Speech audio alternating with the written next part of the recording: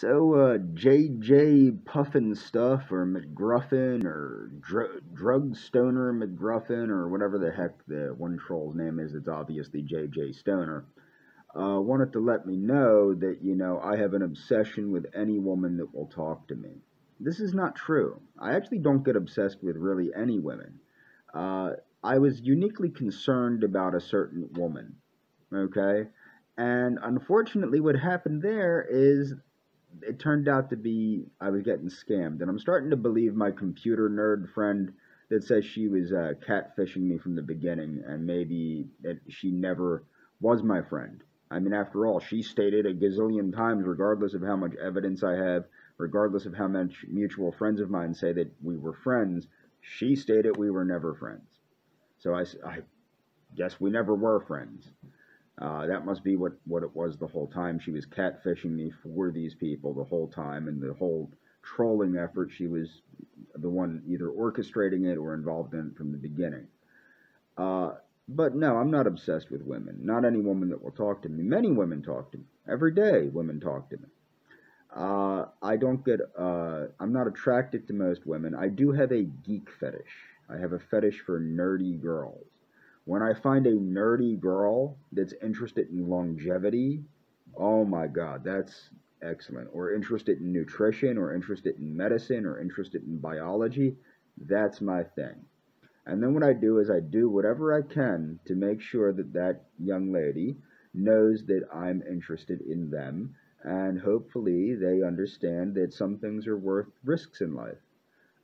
Sometimes it's worth a little bit of a risk to find somebody that really cares about you, or to start something that could blossom into something that matters, or even just to have a very good friendship. Friendships aren't very good anymore in this day and age. So even just to have a very good friendship, sometimes it's worth the time to take a little bit of a risk. So yeah, I mean, as what I'm doing, weird only by today's standards.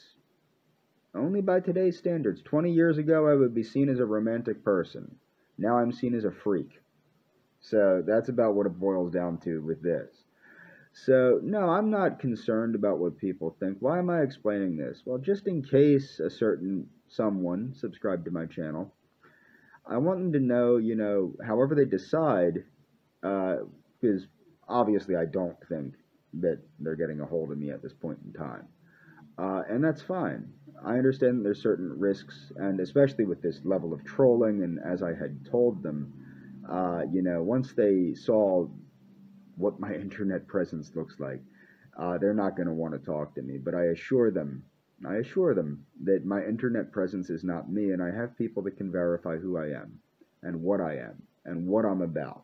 And it's not what's on the internet. I promise them that. And some things are worth taking risks, and sometimes having a little bit of lunch or brunch might be the best thing the doctor ordered. No, I'm just joking. But, regardless, sometimes a friendship is worth taking risks for. And look, if you're watching, I found you very, very, very interesting. I thought you were extremely interesting. I find it very interesting that you even know. I mean, you said it's because your dad knew about Dr. Hoffer and the treatment of schizophrenia with niacin and things like that, but you know a lot too. And like I said, the only reason I know more than you is I'm twice your age. So I'm interested in you, at least as a friend, if not more, and I would love to do something with you. And I'm sure you'll like my card. Nice leather seats, I'm telling you. Nice leather seats. Beautiful leather seats. Anyway. Some things in life are worth taking risks for. And if you really want somebody to talk to that can understand where you're coming from, I know that with me, when I have someone that can understand what I'm saying and where I'm coming from and what I mean when I speak, it is fantastic. It's the most amazing thing ever, because people that can understand anything on an adult level anymore seem to be very rare. And that's all for this video.